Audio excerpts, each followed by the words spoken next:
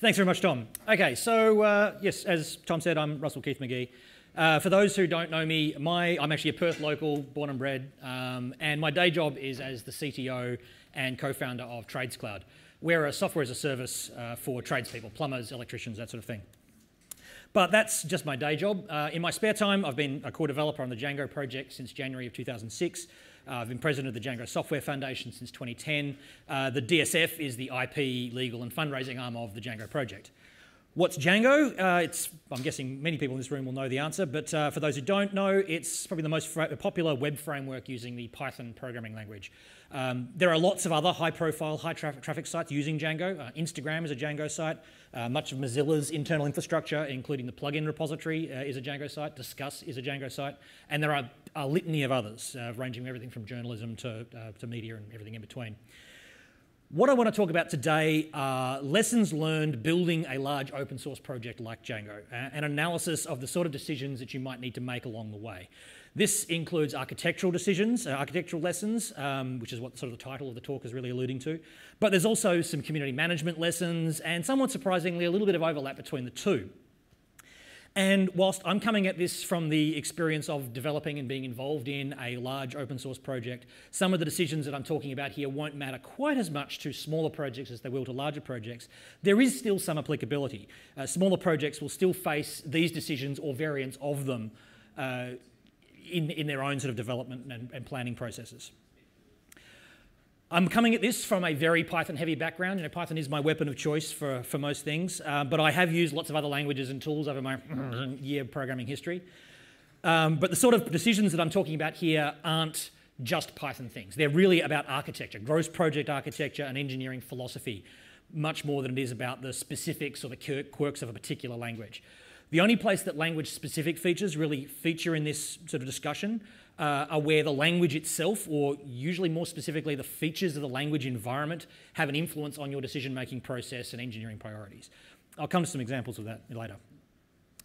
It also isn't just about web frameworks. Now, I obviously am going to be talking about Django as an example of a project which we've had some success and I've got a lot of involvement with. And try to be sort of analyse why we've had that success. And to be clear, this is all post hoc analysis. Very, very little of this was actually planned. Django's success was as much a surprise to the people involved as it was actually, you know, a strategic plan. My comments here today are mostly the result of my and conversations I've had with other members of the core team and our analysis of trying to reverse engineer the success that we had, which we achieved mostly by accident. Now, for the sake of my arguments and for the sake of an audience that probably doesn't necessarily know or want to know the internal politics and internal structures of Python web frameworks, I'm going to simplify a whole bunch of stuff, not the least of which is that there are a lot more Python web frameworks that I'm likely to mention over the course of today. I'm also going to deliberately caricature a couple of web frameworks that, in order to illustrate a point about high-level project decisions. If you're trying to use this talk to decide which web framework you should learn or which web framework you should use, you're going to be disappointed, probably misled. Because I'm going to gloss over and simplify a whole lot of details for the sake of a larger argument. Now, if you want to learn about web frameworks, go seek out a web framework tutorial. There are plenty of them. This isn't the talk you're looking for. So when you're dealing with a large project like Django, one of the big questions, and obviously the title of this talk, is what sort of framework do you want to be? Do you want to be best of breed or do you want to be batteries included? If you're dealing with a small library or a small project, that sort of distinction doesn't necessarily exist. You know, if you're building a JSON parsing library, you need to parse JSON.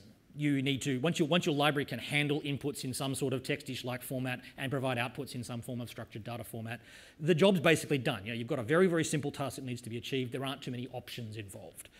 There might be some flags to determine how certain inputs are handled. You know, will recoverable syntax errors be silently fixed or strictly reported? But they're not like they're big sub-problems. It's very easy to keep architecturally pure. You're just kind of solving one problem. But when your problem space gets bigger, there are going to be lots of other little sub-problems that have distinct approaches. How do I make this request from a browser turn into a rendered web page? Is this sort of the high-level problem that is faced by any web framework. But in order to solve that problem for a modern website, you've kind of got a whole bunch of other little problems. You know, you need to say, how do I serve my page? How do I render the output? How do I query my data store to retrieve content? How do I accept and validate user input? At that point, you're faced with a choice. Is your project going to be best of breed, or is it going to be batteries included? Now, Those terms are very much weighted by the Python language community, and they aren't sort of software engineering constants. So I'll start by defining my terms. Django is what is referred to in the Python community as a batteries included framework. That is to say, the phrase comes from the idea that when you're down at the toy shop, all the really cool toys come with batteries included. So you can take them home, take them off the shelf, take them out of the box, and they just work. You have one big box, one big package that contains everything you need to get going. The internals can still be well designed, they're decoupled and all the rest of it, but from the end user's perspective, the person who actually has to use this thing at the end of the day, there's just one lump. The project as a whole has a single identity. For example, the documentation is a one-stop shop. You don't have to go and reference a whole bunch of external sources. You can just get going with what is in the box. When you download Django, you get a database layer. It's called the ORM, the Object Relational Manager, a template library, a forms library, all the pieces you need to build a fully functioning and reasonably featureful website. The documentation, in turn, talks about Django as a whole and as a cohesive system. The alternative approach is where you don't write new code. You use your project as essentially just a set of glue tying together existing projects that are being independently maintained. It isn't just about using libraries, though. By JSON parsing example from before, it could itself be leveraging other tools. It could be leveraging other utilities like GNU Bison or something like that, some sort of analog. My JSON parsing library is a layered extension of one or more other libraries trying to build forward. Django uses libraries as well. What I'm talking about here is about things at a framework level, where you're dealing with a larger architectural amalgam, where each part is equally important to the whole. Each part has its own documentation, its own tutorials, its own coding conventions, its own tests, its own management team. The framework, which is really trying to describe a solution to a bigger problem, is providing the glue to tie all the parts together. It's the situation where the umbrella project isn't adding a whole lot of code to the mix itself, but is primarily a description about how to use a bunch of parts to achieve a larger goal. As I said earlier, Django is currently the most popular Python web framework, but it isn't the only Python web framework by a long stretch. One of the bigger competitors, it's been around sort of similar timeframes depending upon how you could deconstruct the family tree, is a web framework called Pyramid. Pyramid is a good example of a best-of-breed framework. There isn't a whole lot that in itself would be called Pyramid code. There's a little bit of glue, and there's a whole lot of documentation about how to get all these bits to play together. How to use SQL Alchemy as a data store, how to use a particular forms library, how to use this particular routing library, and so on. This is sort of then leads to the arguments between Django camp, Pyramid camp, and so on, which essentially come down to Django being criticised, and this is historical and current criticism, as being a not invented here framework. NIH is a common counterpoint to the batteries included approach. Because in this case, the Django community hasn't leveraged tools provided by people who aren't in the Django team. Projects like Pyramid are presented as projects that do it right, because they use other libraries and they don't duplicate effort rather than building their own. The problem is that this analysis completely misses some of the fundamental points about the history, goals, and architecture of the two projects. Now, as an aside, I am a member of the Django Core team, so I've got a dog in this fight. I don't want this to devolve into a Django versus X talk. What I want to do is explore the reasons why this argument gets leveled, look at the differences between the two, and look at the benefits and costs of both. My aim here is to look in general at how projects are structured and maintained and look at the consequences of those decisions. And as I said before, I'm also massively simplifying here. The batteries included versus best of breed dichotomy is a massive oversimplification. Reality, as with all things, is much more nuanced. But it does serve as an example, and it's a real set of criticisms that do get levelled against Django regularly. I'm also taking things to extremes. There are some parts of Pyramid that are genuinely new code. Django does have some external dependencies, but the caricature suffices for the purposes of this discussion. It's also worth pointing out that these are two extremes. Hybrids are possible. It's not too hard to imagine a theoretical web framework that provided a routing library and a template library as built-ins, but used a third-party library to access the database, for example. Okay, so you've got your own project, your own thing you're working with. You're faced with these sorts of decisions. You can take the middle ground. Why would you pick one over the other? Well, sometimes, and this is an important one from the Django perspective, you don't pick an approach. The approach picks you. This is a family tree of popular Python web frameworks over the last 10 years. Django went public in 2005. It was in development as an in-house closed source project for close to 2.5 years prior to that. At the start of this talk, I said Django's main competitor is currently Pyramid, and that's a very carefully selected word because in 2005, the major competitor to Django in the Python space was a web framework called TurboGears, which is also was also a best of breed framework. Pyramid didn't actually exist in its current form until 2010.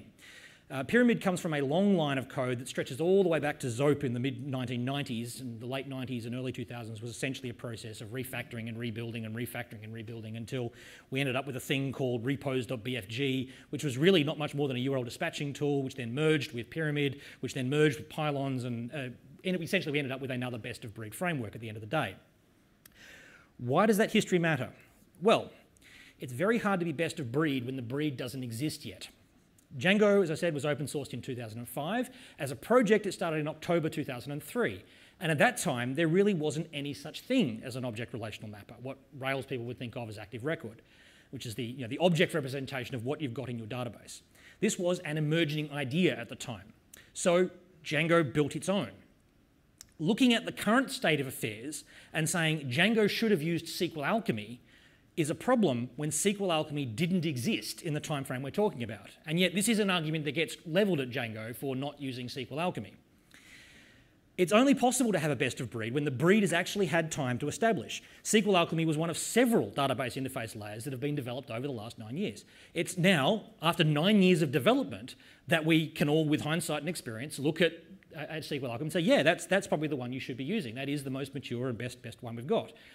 And that's, Pyramid has that option of using SQL Alchemy, although interestingly, that's not what Pyramid says you should do, but I'll come back to that point. If you're in a new problem space or you're representing a new approach to an existing problem space, sometimes you don't explicitly pick batteries included. It picks you because you're the one who has to supply the batteries because they don't exist yet. Picking best of breed early can also be detrimental. Let's go back and have a look at our family tree again. TurboGears 1 was originally released in 2005, pretty much about the same time as Django was open sourced. And it, being a best of breed framework, made a bunch of architectural decisions. It used SQL Object as a database layer, it used Kid as a templating engine, it used CherryPy as a routing engine. TurboGears 2, released in 2007, changed almost every single one of these components.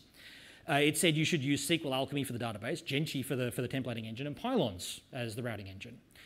As a result, for almost all intents and purposes, it was a completely different project. Migrating from TurboGears 1 to TurboGears 2 was a major problem. It really wasn't a version upgrade. It was rewrite your entire project with this new tool, which just happens to share a name as the old one. And as a result, TurboGears lost a lot of project momentum to the extent that it practically killed the project. So if you pick your best of breed combinations early, you run the risk of picking the wrong one, and then you have to deal with the aftermath. This then obviously raises another important point, the role that backwards compatibility plays in long-term project viability. TurboGears essentially had no backwards compatibility between two major releases that were just 2 years apart. On the other hand, Django has currently a backwards compatibility policy which guarantees that code written today will continue to run for quite some time in the future, and that any deprecations or changes will be phased in over a 2-release cycle, which means you're looking at an 18-month to 2-year chronologically. And there's also, on top of that, long-term support releases which guarantee support beyond that time. How much does that matter? Well, it depends. Time can be relative in this sort of thing. If you spend your life working on short-term contracts, delivering sites without a long-term maintenance overhead, say promotional websites for an event or sites supporting an advertising campaign that's only going to run for a couple of weeks, you don't have long-term problems. You can finish a job, you can move on to the next one. Every time you start again, you're free to try something new. You can experiment a little bit. You can replace something that didn't work well last time. You're looking at the world through glasses that think that 6 months is a long time. However, if you're engaged in a multi-year project, you really care about long-term maintainability. In a former life, I was involved with the Joint Strike Fighter program. It's the multi-billion-dollar project to develop a next-generation F-35 Lightning II fighter for Australian, US, UK, New Zealand, blah, blah, blah, air forces. And at the point of conception of the project in 1990, they didn't anticipate delivering a working airframe for 20 years, and they're late. And before it became operational, the design plan, the implementation plan for this aircraft planned on doing 2 full rebuilds of the avionics subsystem. If you're in this space, you really care about long-term maintenance. You don't want the world shifting underneath your feet every 3 months. You can't use any project that doesn't have a 10-year support plan in place. 6 months is a rounding error in this work view. A good example of this in practice is a quote from Maciej Ceglarski, who's the owner, maintainer, CTO, whatever, of Pinboard. He says, "A rule of thumb that has worked for me is that if I'm excited to play around with something, it probably doesn't belong in production." And yeah, I agree with him. Excitement is not a property that I aspire to when I'm thinking about my production servers. Boring is a virtue in production. Boring is predictable. Boring won't wake you up at 3 a.m. having trashed half your data. Now, again, I'm not saying that one approach is right and one approach is wrong. Just that the properties that you value in projects will very much depend upon your perspective. Backwards compatibility does come at a price. It's a loss of flexibility. By not enforcing backwards compatibility between releases, TurboGears was in a position to explore new and possibly better options. On the other side, whenever Django wants to make a change, we need to actively consider the impact on existing users because we don't want to cause unnecessary headaches. This makes it a lot harder to introduce new features or to do big refactorings that we know really need to be done, because we can't just do it. We need to work out a phase-in strategy that doesn't impact existing users adversely. So is the price worth it? Well, in the case of TurboGears, they took a gamble, and in their case, it didn't pay off for TurboGears as a project. But the result was the emergence of Pylons and Pyramid, which utilised better options. So there's an argument to be made that the community as a whole really did benefit. However, one of the reasons Django is actually considered and is used by large organisations is because of the long history of stability. There's a lot of value in moving fast and breaking things. It allows you to try out new ideas, and this is great. But there's also a lot of value in being boring, stable, and predictable. You need to know your audience. And it's also worth pointing out that backwards incompatibility is an architectural decision all on its own. It isn't tied to the batteries included best-of-breed decision in itself. TurboGears could have maintained backwards compatibility by not changing all of its internals in one release, or at least providing a much softer migration path. TurboGears could have Django could have adopted a don't care policy for backwards compatibility and be just as incompatible between micro releases as TurboGears 1 to TurboGears 2 was. It isn't, sorry. Yes? Sorry, I had a question. I wasn't telling you yet. Oh, okay. Lots of time. I was just wondering why you said it didn't pay off for TurboGears. Did their adoption drop off a lot? They are, for all intents and purposes, a non-existent project now. They exist. They have a website. They, for like a year and a bit, didn't do any significant work on the framework as a whole. Interest died off, and it basically disappeared. Sorry. Question was why didn't that work out for TurboGears? So yeah, it isn't just as simple as batteries included, and therefore you get backwards compatibility for free. You do actually have to make a decision here. One of the reasons that best-of-breed frameworks give in their favour is that it allows you to pick and choose components. If you don't like one of the pieces, you can just change it out and pick the one that you do like. TurboGears, a good example of this. They started with a recommended set. They said these are the tools you should use. And they also really reinforced the idea as part of their documentation chain that if you didn't like Kid templates, you could use Mako, you could use Genshi, or you could use any of these other options. It was up to you to decide. Pyramid, alluding to a point I said earlier, Pyramid tackles this in a different way, essentially avoiding specifying anything altogether. If you visit the Pyramid tutorial page, they've got 2 tutorials and 4 example projects as sort of a getting started guide. Across those tutorials and examples, 6 of them in total, they use 3 different templating languages. There's 2 different data stores, 3 if you count SQLite native access. Pyramid has essentially avoided the TurboGears problem of specifying the wrong thing by punting on the problem and specifying nothing. Picking and choosing can be a virtue. It does encourage you to think about the specific problem that you've got, pick an appropriate solution to that problem.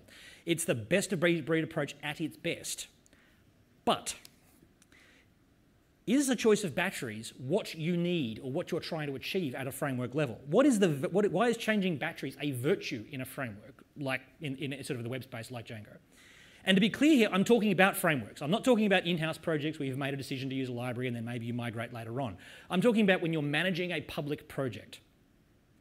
You've put a name and a face to a particular collection of software, you're documenting decisions and tutorials, you're curating a community.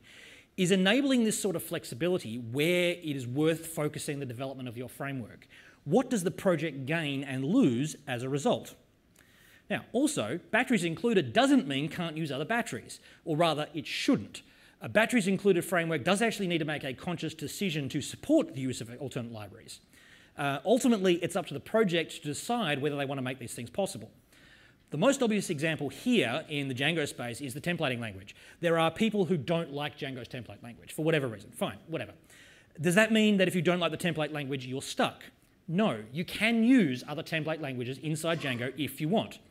There are libraries to assist you in doing this. And there's a history of threads on Django's mailing list that says that whilst we're probably not going to change Django's template language by default, we'll support any patch that's necessary to make it easier to swap in any alternative for those who actually do need it. To an extent, TurboGears 1 actually did this. They did publish their list of these are the bits you should use. This is what you should start with. The catch is they also made a very big noise about how everything was a choice, and they put a lot of weight into you can pick something else argument. Replacing core components like this isn't a major focus of the Django community. Sometimes these decisions, the value you place on stability versus flexibility and the importance of having the flexibility to change core components of your system will hinge upon how mature the ideas around your framework actually are. Django emerged publicly in 2005. It's roughly contemporaneous with Rails in that respect. In 2005, the idea of rapid web development frameworks based on scripting languages was pretty revolutionary. There was an explosion of new options and a whole bunch of people exploring new ideas. Django just happened to be one of those candidates. And if you go back through history, the first 18 months of Django as a public project saw a lot more backwards incompatible changes than you see today. The formal backwards compatibility guarantee didn't kick in until version 1 in 2008. Prior to that, backwards compatibility was broadly considered to be a virtue, but it wasn't an absolute. We are now thoroughly into the boring period for rapid web application development frameworks. There are definitely problems that need to be solved, but I'd be very surprised if they require a fundamental change to the way we handle, for example, templates or forms. Based upon sort of current environment and me reading tea leaves, I think it's much more likely to be changes at a language level and a hosting level. Again, it's also very, very important to know your audience. It's a common refrain to the Django mailing list that it aspires to be a 90% framework. It doesn't expect that we're going to be able to solve every problem on the web.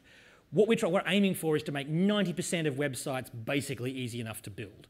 Now that does mean, it's an open acknowledgement, that there are 10% of problems that we know ahead of time you're not going to be able to solve with Django. And that's fine. There are 10% of sites that have unusual requirements, genuinely unusual requirements, exceedingly high traffic, unusual traffic patterns. Cal Henderson is one of the founders of Flickr. He gave the very first keynote at the very first DjangoCon US back in 2008. He made the very astute observation at the time that 99% of websites are not in the top 1% of websites. And for the vast majority of projects, engineering time is much more costly than server time. So setting up your projects for flexibility when frankly being opinionated, picking one and moving on would end up being a much better option. If you're genuinely in that 10%, then the best of breed approach may well be good for you personally, may well be beneficial for you personally, or for the project you're trying to use it for.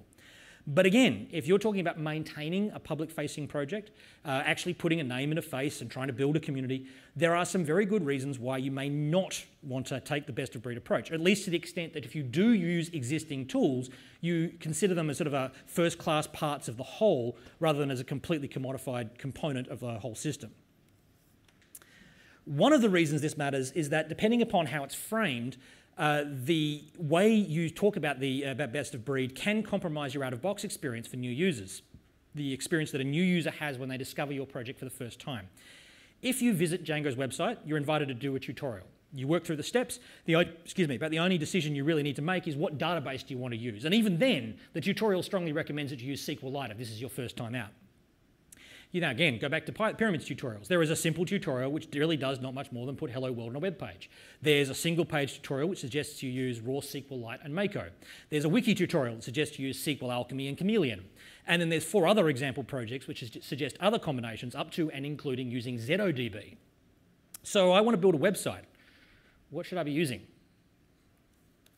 Kathy Sierra wrote a blog post a couple of years back called Attenuation and the Suck Threshold, in which she talks about user engagement on new projects. This isn't just talking about web frameworks or software projects. This is about projects in general. What she sort of says in this blog post is if you're introducing someone to a new project, you need to make their zero to kick-ass time as low as humanly possible. A new user has to go from, I know nothing about this project but its name and possible applicability, to kicking a real-world, practical, personally applicable goal as quickly as possible. If that time is low, they get over that suck threshold where they think this project sucks, I suck, the world sucks, I'm just going to go home and eat muffins. They feel like they can do anything. They feel like they can achieve things. Hey, look at this, I can actually do stuff. I can put stuff on the internet. And they're more likely to take the next step and the next step and the next step until eventually they actually get up the ability curve and they're genuinely experts in your framework.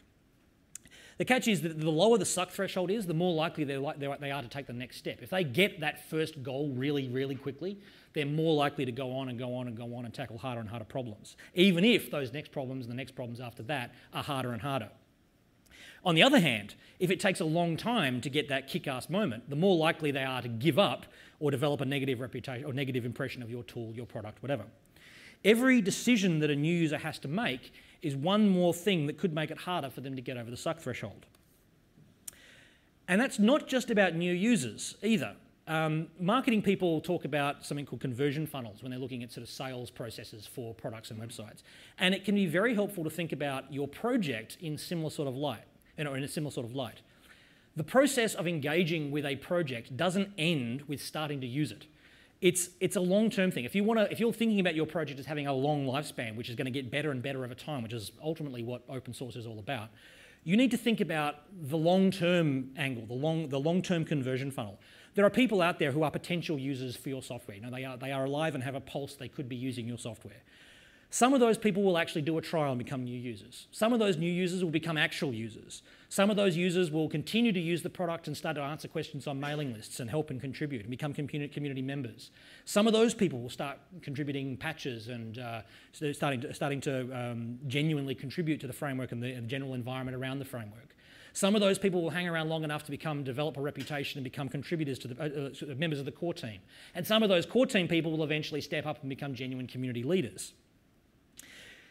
This conversion funnel is something you need to think about your project, and the kick-ass curve is not just something that happens on that first level moving from potential user to new user. It happens at every step along the way. And again, it's not just about first user experience. Whilst the first kick-ass matters, it won't survive. You as a project won't survive if your users don't keep getting those kick-ass moments. One way to do this is through consistency. Progressing from I've just found this project, I can do something with this project, I'm becoming an expert in this project. The more consistent your project is, the easier that's going to be. If you can make APIs internally consistent in your project, that in itself is a form of implicit documentation. Take as an example here, Django's model API is what you use to describe the data you want to store on the database. In this case, we've got a user. We're going to store information about a particular user. User has a name, an age, and date of birth. The name is constrained to 100 characters. Okay, that's all fairly vanilla. We then, obviously, because we've got a user in our database, we're probably at some point going to want to put up a form on the page and ask for that information from a user. And so you've got my form, which has got a name, an age, and a date of birth, with the length of the name being constrained to 100 characters. Not surprisingly, there's a lot of similarity between the two because you're kind of trying to reflect similar sort of ideas in slightly different domains. Now, and as a result, the APIs look very much the same. Essentially, you've got a module and a base class, and that's all the real difference there is. One of the reasons that the similarity is possible in a framework like Django is that the same design process has shaped both APIs. It's certainly possible for independently developed APIs to develop consistency, but it's not an absolute given. It happens by chance, maybe by provenance. One framework gets built before the other, one tool gets built before the other. But internally, at one point in Django's history, someone reported a bug that said that char field in the forms API used max underscore length, but the models API used max length with no underscore. So what? Well, in a batteries included framework, that sort of inconsistency is a bug. You can strive for internal consistency. You can say we want these APIs to be consistent because it is implicit documentation, and you can fix it. If you've got a best-of-breed framework composed of independent parts, is that a bug? If one tool has decided to use camel case and one's using underscores, who's right? Is it pistols at dawn to decide who changes their API? If you're the best-of-breed framework wrapped around the outside of it, what control do you have over either of those projects to make them change? And what happens if one project changes to adhere to the other, and then a second best-of-breed framework comes up that's used the other choice? You've got this tool in the middle that wants to straddle two different camps. Consistency is a form of implicit documentation. Once you've learned Django's model API, you've also learned a whole bunch of things about how the Forms API works, which makes using the Forms API that much more intuitive, that much more consistent. And that in itself is something that makes long-term use just a little bit easier. Why am I making such a big deal about conversion funnels and implicit documentation and moving people through your project? Well, because one of the things that distinguishes between being a framework and just being a long blog post that describes how to tie a bunch of pieces together is the difference, is sort of the end goal. If you're actually trying to develop a framework, it's because you're looking really to develop an ecosystem. You're not just looking to document a whole bunch of independent standalone tools. To explain this a bit better, I'd like to take a quick tangent here and talk about tractors. One of the project founders of Django is a man named Jacob Kaplan-Moss. He's a man of many talents, but his real passion is his farm and his tractor called Tinkerbell. But as well as being great for a great source of farming stories, it's also an interesting source for analogies in software engineering. One of the interesting features of farm tractors that many people aren't aware of is something called the three-point linkage. The three-point linkage has been used on tractors for something close to 90 years. It was originally developed in the 1920s by Ferguson in the UK and has subsequently been adopted by pretty much every farming equipment manufacturer and tractor manufacturer on the planet. It was eventually codified as an ISO standard in the 80s, but that was really just codifying what everyone had already agreed to many, many years before. What the three-point linkage does is provide a very, very simple interface that enables plows, seeders, harvesters, whatever, to all be attached to any tractor. And hitting the backwards compatibility point here, it's been a consistent interface all that time. A farm tool built in the 1930s that adheres to three-point linkage will connect to a tractor that came off the assembly line last week, and vice versa. What the three-point linkage does is change the tractor from being a single-purpose tool to being part of an ecosystem. When you buy a tool, you get a tool. And you can buy a very fine set of tools that will allow you to achieve all sorts of things. The real power comes when the tools are able to work together, which is what an ecosystem is. When you buy into an ecosystem, you're getting infinitely more value because you're not just buying a tool. You're buying into all the possible ways that tool can be combined with every other tool in the ecosystem. This is really just Metcalfe's law writ large. Metcalfe's law tells us the utility of a network increases with the square of its participants. Django by itself is not that exciting. You know, it can do stuff, it can do a lot of stuff, but it is limited. What's exciting is the ecosystem around it.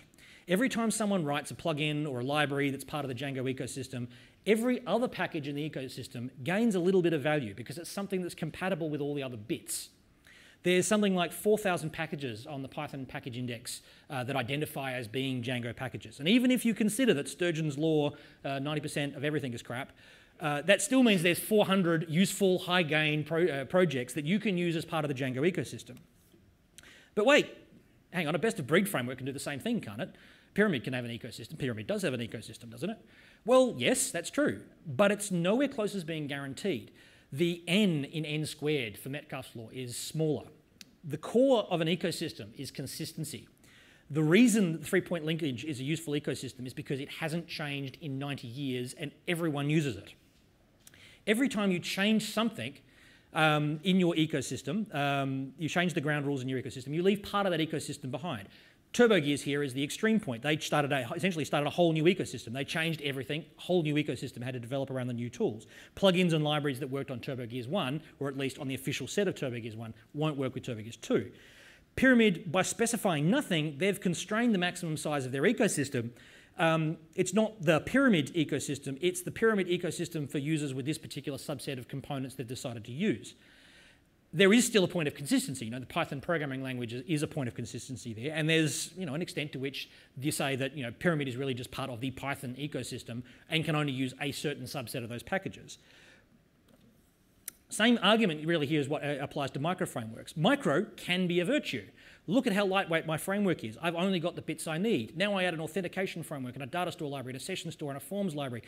And you've ended up with something that's the same size as Django, but along the way you've had to, one, make a whole bunch of active decisions about which bits you're going to use, and you haven't been able to use every component you want because you chose to use Genshi as your template language, and this thing over here only works with Mako and da-da-da-da-da.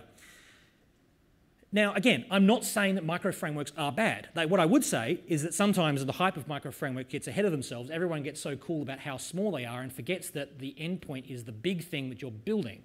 If you are generally building small websites that are really, really tight and constrained, micro frameworks can be absolutely exactly what you need. But if you are genuinely in that 90% case and you're building large websites, consider the size of the larger ecosystem. Now, to be fair here, the Django community does leave itself open to some very legitimate criticism. Django is part of the Python language ecosystem. It is a Python web framework. But there are occasions where people in the Django community have libraries that have been built and packaged as Django plugins or as a Django library. But if the author had taken a little bit of effort, they might have been able to build a generic library that everyone in Python could use and then wrap it in something that made it Django specific. After all, Django and Pyramid are part of the same language ecosystem. We should be able to share tools, at least at some level. Unless you're talking about something that actively needs to be part of Django, there's no reason for it to be a Django app. Django as a project has actually also contributed to this as a bit of to this problem a little bit for reasons. As I've indicated, out-of-box experience is important. To that end, Django tried to make the out-of-box experience as simple as possible. One of the things we did early on was vendor a whole bunch of libraries. We basically copied entire other projects into our project tree just to make the out-of-box experience a whole lot easier. We also ship with something called the contrib apps, which are essentially a whole other bunch of optional components that ship with Django itself. This made for an awesome user experience, initial user experience, because they just need to get the tarball and then they use it. We didn't do a good job at encouraging people to look elsewhere. We then contributed to this a little bit further by not making Django's internal pieces available, as independent parts. With a little bit of effort, it might have been possible to make Django's template language and ORM available as standalone packages. And this would have been a really great signal to the community that, yeah, Django isn't just one big ball. The catch is that in order to do this, there would have been some architectural issues we need to address, which means we would have needed to spend time and resources, which we already don't have enough of, which ultimately achieves an architectural goal that is really to a secondary goal of Django as a project. So there wasn't a whole lot of internal motivation. Point being, we've kind of led the community astray here.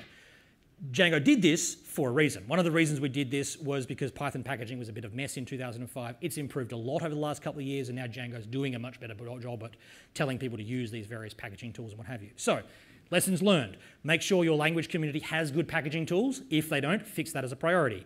It also points out it's important to pay attention to the social aspects of your projects and the social cues that you're sending to that community, particularly if you're in a space where you are trying to claim this 90% space, because that means a lot of newcomers are coming to you for their first experience at that language, that community, so on. Community matters. The messages you send to a community affect how your ecosystem is viewed, both with those within and without. A lot of the problems Django has faced is from other members of the Python community are because we haven't communicated effectively what it is we're trying to do as a community. Even more importantly, none of the ecosystem stuff is possible at all if you don't have vibrant, healthy communities around your project. You can't force an ecosystem into existence. The stronger your community, the stronger the ecosystem will become. Toxic ecosystems will either die off or breed nasty subcultures that no one wants to be a part of, which is especially important in open source because your community has to be somewhere that people want to be if you want to get contributors. And again, this really just comes down to your conversion funnel. You need to make it as easy as possible for people to engage. You need to make them feel welcome to progress down the funnel. You need to empower them to progress down the funnel as autonomously as possible. And of course, the single easiest way to improve your conversion funnel is to put more people in at the top, if at all possible. If you, as a project, as a community, are systematically excluding one group of people based purely upon some completely arbitrary distinction or perception of preconceived notions of their interests, you're losing a lot of opportunity to put people in at the top. Django and Python, as an example, are really big in this space with PyLadies, putting codes of conduct on conferences and so on. Completely aside from treating everyone the same, treating everyone as equals, being straight up just the right thing to do. From a completely mercenary perspective, we're putting twice as many people into the top of our funnel, which means as a project we've got a lot more viability long term. Now, wrapping up, I don't think I've got all the answers or that I've got the only answer. Like I said earlier, Django's success was accidental, not intentional. We did things that we thought were good at the time, and post facto, it turns out that many of them were good ideas. I like Django. I like the decisions that Django has made, and that style has worked well for me. It doesn't work for everyone. I've talked about some of the decisions Django has made as a project. The answers that I have given about what's good and what's bad are somewhat shaped by my perspectives. If you value agility over stability, Django's choices probably won't work for you. If you are genuinely in that 10% of edge cases of framework needs, Django's not going to work for you. What's important to remember, and this doesn't mean that the tool is wrong. It means that it is wrong for you. And whilst the answers will be different between different projects, the questions are likely to be very much the same.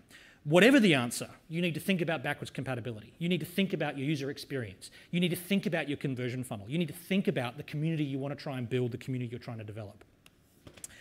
And so with that, finish up. I'll take some questions. Hey. Just thinking about, what was it, Gears something? Turbo Gears, yep. Gears, that when they went from 1 to 2, their users had to kind of change everything because of that. I'm wondering if what might have helped is to have an abstraction layer there so that they could have changed all the plugins behind the scenes and yeah, there's no. Yeah, so the question here is, could have Turbo Gears have improved the situation by putting an abstraction layer in place? Yeah, absolutely. There's no problem in computer science that can't be solved with another layer of abstraction. There's also no problem in computer science that can't be made worse with another layer of abstraction. You know. Yeah, I'm not sure, but I'm willing to aim it if there's not. I'll own it if there isn't one. So yeah, an abstraction layer may have helped there, but then essentially what you're doing is building, you know, the abstract API of what a template language can achieve, which then means you're at the lowest common subset of what all programming languages can achieve. You know, taking a subset of that problem. Django has that thing with has that exact same issue with databases. We have an abstraction layer called the ORM, which lets you use Postgres and MySQL and Oracle and SQLite, you know, arbitrarily as a database behind the scenes. We present that as an API called the ORM. The catch is, it makes it, or sorry, the benefit is, it makes it very, very easy for you to swap your backends. The downside is you get none of the benefits of the individual databases at the end of the day. You know, Postgres has really, really good indexing. It has really, really good columns for things like HStore and whatnot, which, because of the way Django's built its ORM, you can get at, but you can't get at in a way that will migrate seamlessly to MySQL, because MySQL doesn't provide those feature sets, and vice versa for that matter. So abstraction layers, yeah, abstract, but you lose things along the way. And you know, people say, you know, you get into situations where people are saying, you know, I don't want to use that abstraction layer, because that abstraction layer hides the feature that is actually beneficial of the template language that I actually wanted to pick in the first place. Hey. You talked a lot about Django and the correct decisions it made. Were there any decisions where it chose incorrectly? Okay, so the question is, are there any areas where Django chose incorrectly? The one that I would point out, probably comes immediately to mind, is that we didn't recognise how smart Armin Ronica was until quite late in the piece. Armin Ronica is the gentleman behind Flask, which is one of the most prominent Python web frameworks, micro frameworks, I should say. And interestingly, it's actually started as an April Fool's Day joke and then just got massively out of control. He's also the creator of Jinja, which is a Python-based template language, which he wrote because he thought Django's template language was too slow. So initially, at least, the syntax between Jinja, J-I-N-G-A, it's actually Jinja 2 is the one you want to be using. The syntax of Jinja and the syntax of Jinja is a superset of the syntax that's available in Django. But internally, it's structured very differently. And he was making a whole bunch of stuff about, we should use this, use Jinja, because it's much faster and you get much faster template rendering. And then we probably as a project didn't realise exactly how beneficial the changes he were making were, and then we baked it into a backwards compatibility problem that we now can't adopt it easily as a default because of a whole bunch of other issues about template node structure and whatnot that become a bit of a problem. So yeah, early on in the days, there are some people we probably should have paid a little bit more attention to. There's another example with Python paste that possibly we should have paid attention to. We are now maintaining our own WSGI integration layer where if we'd paid more attention to Ian Bicking early on, we probably would have integrated in. But at that point, we were sort of, no one really knew what the emerging standard was going to be. So it's very easy with post facto to look back and say, yeah, we should have picked that one and that one and that one. At the most recent DjangoCon US sprints, Jacob Kaplan-Moss, again, one of the project founders, in sort of idle conversation just in hallways, said, you know, if, with benefit of hindsight, if we'd known everything we know today, Flask is probably the framework we would have built. Because Flask does a lot of stuff well, with the benefit of, you know, 8 years of past experience. So the difference is that Flask is a micro framework and is missing a lot of the larger community stuff that makes it as valuable. Not to say Flask doesn't have a community, it does, but because it is a sort of a micro framework, it doesn't guarantee that all the parts are going to work with everything, so it's a little bit more complex. So. Time for one more question, I think. Hey. So the things you talk about in this talk, would you apply that to actual user-facing applications, or is it more the fact that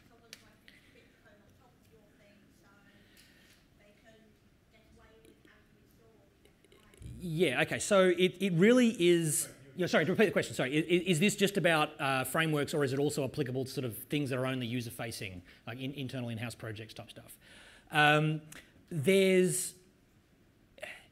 If you're just using it internally, you're not having to write a 200-page... You print out Django's documentation, it's 1,000 pages of documentation for how you can use Django to build the next thing, or how to build your website and whatnot. That isn't what you're generally going to be doing if you're building an internal project. It's kind of, you've got a bunch of internal tools, you've made a bunch of internal decisions, you've maybe got some engineering documentation about why you did things a particular way, but the end user, you can completely switch this thing out and put another thing in and no one cares because they're not building things that are dependent upon the internals that you're using. So it's not so much applicable to the public-facing project or your internal engineering decisions. This is about, you're going to open source your thing. People are then going to be depending upon the interfaces that are there, either explicit or implicit. You then got to make a decision.